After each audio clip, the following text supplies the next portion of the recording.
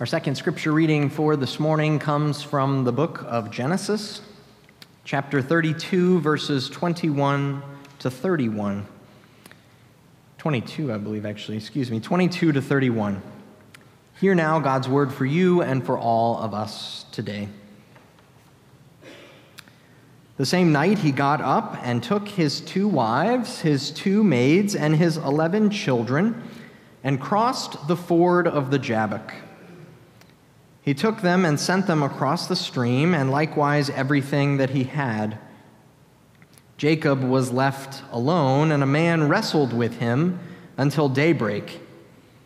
When the man saw that he did not prevail against Jacob, he struck him on the hip socket, and Jacob's hip was put out of joint as he wrestled with him.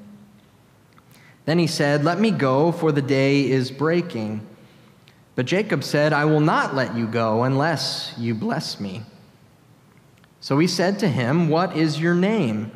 And he said, "Jacob." Then the man said, "You shall no longer be called Jacob, but Israel, for you have striven with God and with humans and have prevailed." Then Jacob asked him, "Please tell me your name." But he said, "Why is it that you ask my name?" And there he blessed him. So Jacob called the place Peniel, saying, "For I have seen God face to face, and yet my life is preserved." The sun rose upon him as he passed Penuel, limping because of his hip. This is the word of the Lord. Thanks be to God. And let us pray. O eternal God, we thank you for this witness from Holy Scripture which we have just read, and for your Son, Jesus Christ, the Word made flesh. May the words of my mouth and the meditations of all our hearts be acceptable to you, O Lord, our hope, our love, our strength, our rock, and our Redeemer. Amen.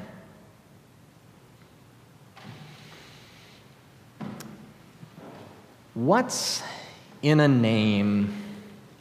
What's in a name? It's a question asked in one of the most famous scenes of one of the most famous plays of all time. It's from the balcony scene of William Shakespeare's tragedy Romeo and Juliet. The star-crossed lovers, they come from families that despise each other, so Juliet tries to downplay the significance of their last names, saying, "What's in a name? That which we call a rose, by any other name would smell as sweet." She tries to make the argument that what we call something doesn't really matter. It doesn't define a person or a thing. It doesn't change what it is. Well, unfortunately for her, she finds out that she is wrong. We all know how that story ends. The names of people, places, and things have great significance. Think about last names when we're getting married, right? It's quite common, or at least it was, for women to hyphenate their last names, taking on their husband's last name while still maintaining their own. Others who have gotten married more recently, it seems to be in vogue to retain your maiden name as a second middle name instead of hyphenating your last one. You see, it's not so easy to discard this part of who we are, who we've been. We also fight over the names of places and things, don't we? Think about sports teams that have changed their names. The football team based in Washington, D.C., they changed their name recently to the Commanders after many years of being pushed to drop their original name, which happens to be a racial slur. And growing up, I remember the baseball team in Tampa Bay being called the Devil Rays. You remember the Devil Rays? But in 2008, they dropped Devil from their name, and they became just the Rays, a reference to both the Florida Sunshine and the manta ray, their mascot. Think, too, about the highest peak in the U.S., originally called Denali by the Native Americans in Alaska, but it was renamed to Mount McKinley in the early 1900s. But after decades of lobbying by Alaskans, the name of the mountain was restored to Denali in 2015. Names are part of identity. This is true in our own lives. It's particularly true in Scripture. It's one of the main themes of our text in Genesis. Names tell us something about the person, place, or thing. I'll give you an example of a place close to my heart, Montreat, right, where McKnight and the youth went this summer. It's a combination of two words, mountain and retreat. So it tells you about the location. It's a mountainous location, and it tells you what its purpose is. It's for refreshment, for retreating from the world. And our passage this morning is about Jacob. His name in Hebrew, Yaakov, it's connected to the Hebrew word meaning to follow, to be behind, as well as the word for heel. You see, it's a reference to his birth along with his twin brother. Jacob is born second, and he comes out holding the heel of his older brother Esau. It's also this older twin brother that assigns Jacob the meaning to supplant. To supplant. You see, these brothers, they have a sibling rivalry. Jacob, he steals Esau's birthright for a bowl of stew, and later Jacob steals a blessing from their father, Isaac, which is meant for Esau. Jacob pretends to be Esau, dressing up in hairy clothing, and he receives the blessing instead of Esau. So Jacob, he routinely gets the better of his brother Esau, but he has a more balanced fight with his his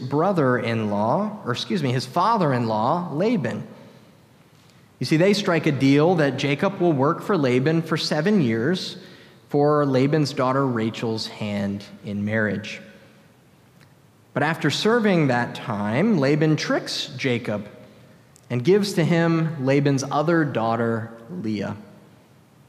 Jacob must then work another 7 years for Rachel. The deceiver is deceived. But ultimately, though, Jacob has the last laugh. He builds great wealth at the expense of his father-in-law. He makes a deal about how to split up the possession of their rapidly growing flock. So Jacob, in his dealings with others, he's always come out victorious. He always comes out on top. But, and this is a big but, at least in my mind, it comes at the cost of his good name. Jacob is a trickster, a deceiver. He deals deceitfully with others, and they do the same with him in return. And it seems we live in a time where many are willing to muddy their name, throwing out ethics and morals for power and money. Perhaps it's always been that way, but maybe we just hear about it a bit more now. I'm a big fan of soccer. I hope some of you caught the Women's World Cup game this morning. I know, sadly, the U.S. crashed out of the Women's World Cup. Please do watch the highlights, okay? You won't believe the penalty kick that won it for Sweden. You'll understand when you see it. But that's kind of an aside, sorry. I'm a big fan of soccer, as you could tell, and many famous soccer players have actually recently moved to the professional league in Saudi Arabia, and they've done so for huge sums of money. And this is, of course, on the back of what Saudi Arabia has done with Live Golf, and a number of prominent golfers have also taken extravagant money to play for them, and the PGA Tour now has combined with them. All involved have sold their reputations to help the Saudis with their quote-unquote sport washing project. Well, much closer to home, you probably have heard this week about a Naples man accused of swindling $35 million from people here in our community. And sadly, even more sadly, I think, sometimes using church connections to foster trust. Absolutely devastating news for our community and for those affected. I imagine many of those who were taken are wrestling with God over why this was allowed to happen, why church communities didn't do more to stop a wolf in sheep's clothing. Absolutely devastating. Well, now let's finally get to our passage proper. It's where Jacob is preparing to reunite and hopefully reconcile with his brother Esau. He sends his large herds along with his family ahead of him, crossing the ford of the Jabbok. And when he is sure everyone has crossed and he is all by himself, he is suddenly plunged into a wrestling match with a stranger. What an interesting happenstance.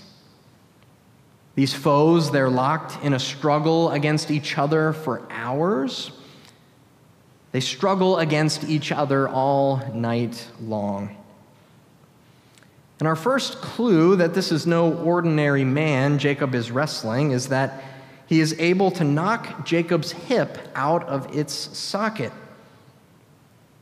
And so Jacob, too, seems to realize this is someone special, and always being greedy for a blessing, he requests one in exchange for ending the bout.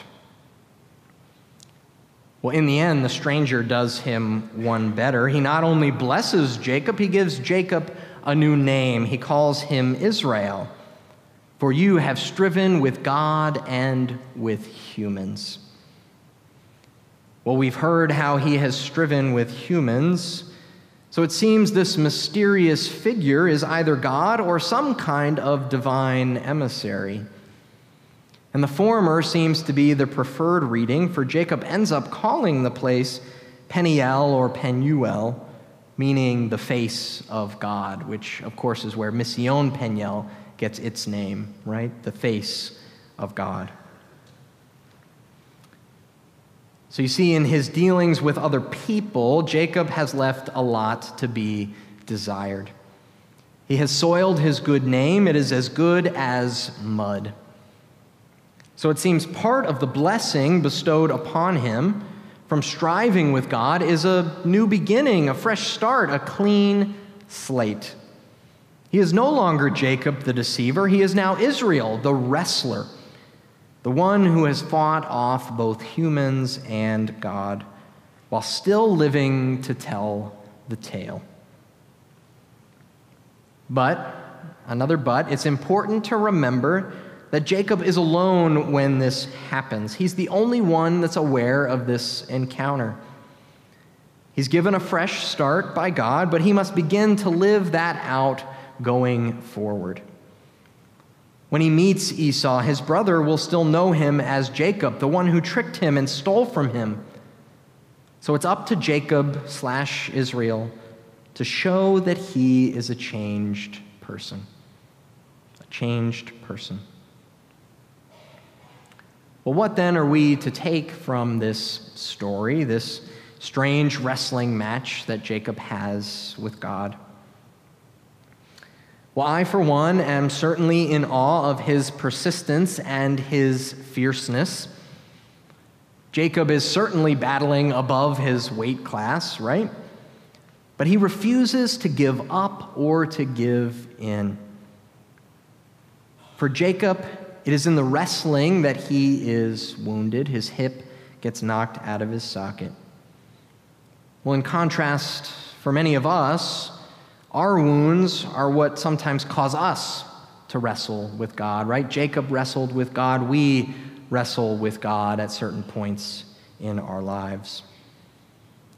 We wrestle with God when difficult things happen to us, at times when we question our faith. And when those times come, it can be easier to simply walk away, to turn away from God. And many people do make that choice. Perhaps we've made that choice in the past as well.